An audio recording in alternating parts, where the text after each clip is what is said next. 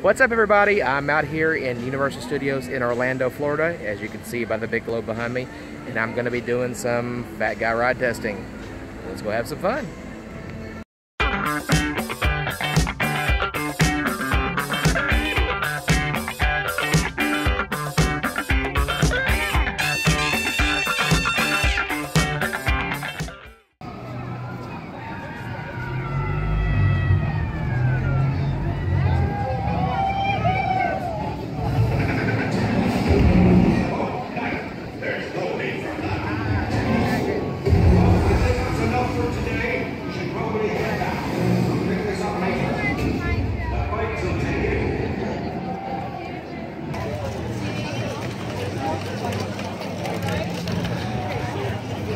Two-hour wait for Hagrid's.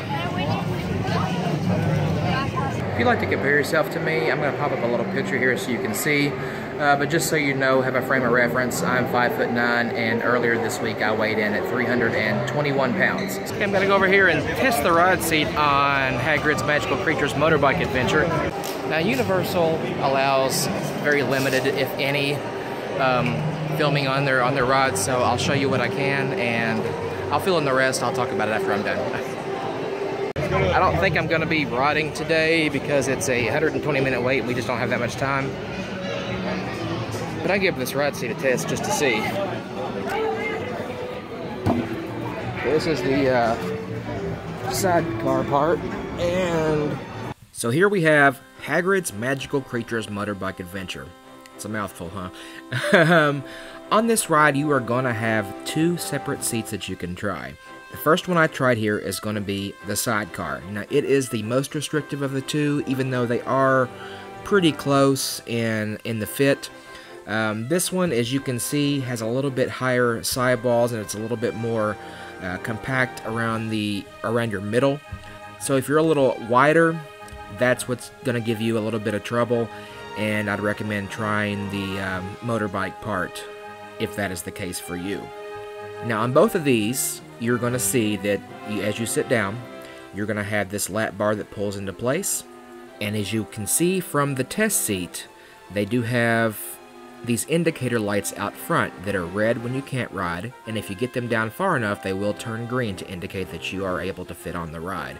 Now, again, like I said, the side cart one has a little bit higher sides. It's a little bit more rounded, so it's going to give you a little bit more trouble if you're wider.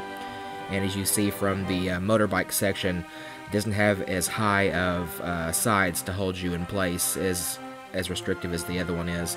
But again, like I said, they're pretty similar as far as fit goes. The issue that I was running into is that I just could not get the lap bar to come down far enough on either seat. And I think that's going to be the problem. I don't think it's really going to matter on the width part of it, because if you're big enough that you're not going to fit in this sidecar seat, I'm pretty sure you're going to be too big to get the lap bar to come down in place on either side, as was the case for me. Now, I feel like I was really close. I gave this a try at about 325 pounds, and I just was not quite able to get there. I feel that had I been just a little bit smaller, I might have been able to get into place, so I'm going to say going to be right around that 300 mark, maybe a little bit more. So that's my take on it. I hope it helps, and I hope I can give it a try next time I go down this way. Good luck to you. Hope you fit. Have fun. Definitely try the motorbike. Okay. Try the motorbike then.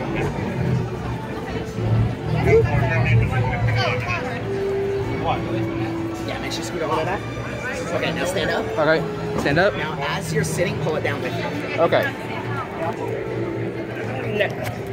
Unfortunately, due to the restrictions of the ride vehicle, it's going to be outside. Okay. I had the same problem. But we waited online. We didn't know it was Oh, yeah. 2 hours. Yeah, I didn't know it was you waited. Yeah, that's it's Is it waiting for 2 hours? It's like an hour and a half wait, yeah. That's okay. It's a height thing. Well, I'm glad I checked it out because I would not be able to ride, so.